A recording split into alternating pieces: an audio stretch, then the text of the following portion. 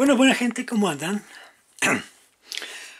Bueno, video parte 2 de nuestro sistema de audio feature, amplificador BA-9000 y preamplificador CC-9000. Bueno, vamos a comentar un poquito de lo que hicimos acá, ¿sí? Bueno, como dijimos, es un sistema de audio grande, ¿sí? Con varios módulos, que ahora me llegó otro completo casi, y voy a hacer después el video de ese completo para que lo vean. Bueno, acá, sencillamente el amplificador desintegrado. Estaba original, pero todo fulminado. Prácticamente el amplificador lo tuve que hacer nuevo, casi en un 90%. Cambiar los transitores, los integrados de salida, capacitores, reguladores de voltaje, en fin. Casi todo lo que era componente integrado a cambiar. Y bueno, algunos detalles, cambié capacitores. Así que prácticamente lo hice nuevo, ¿sí? Pero me llevó tiempo por localizar todos los repuestos. Ese es el tema con esto, que cuesta un montón conseguir los repuestos X para este tipo de amplificadores. Por eso que lleva días y semanas por ahí, ¿sí?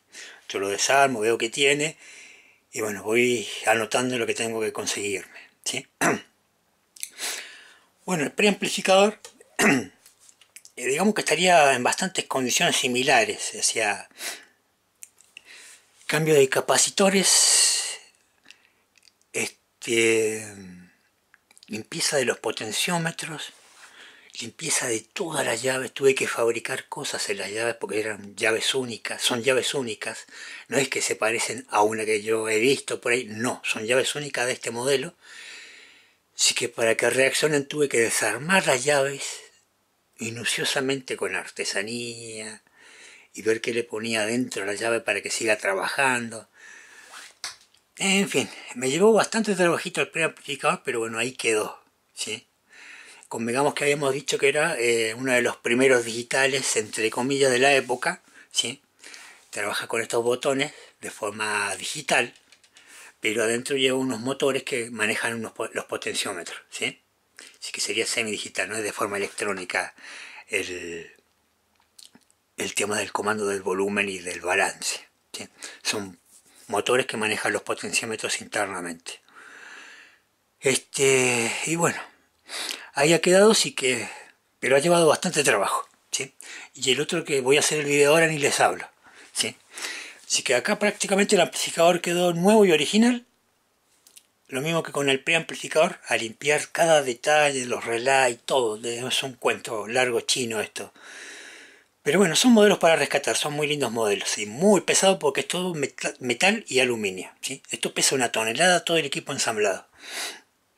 Así que bueno, ahora voy a ver, le hago su videito clásico para que lo vean funcionando. No tiene indicadores de búmetros, pero tiene las lucecitas de volumen y de balance, que es lo que se destaca, incluso y es la llavecita de power que se emprende unas luz rojas. Esos son los indicadores que tiene, pero no tiene búmetros de señalización de sonido, ¿sí?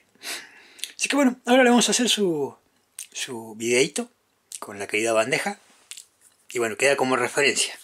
Así que ahora voy a hacer el video parte 1 del otro, pero que está completo, explicando qué es cada cosa y lo que hay que hacer con eso, ¿sí? Nos vemos.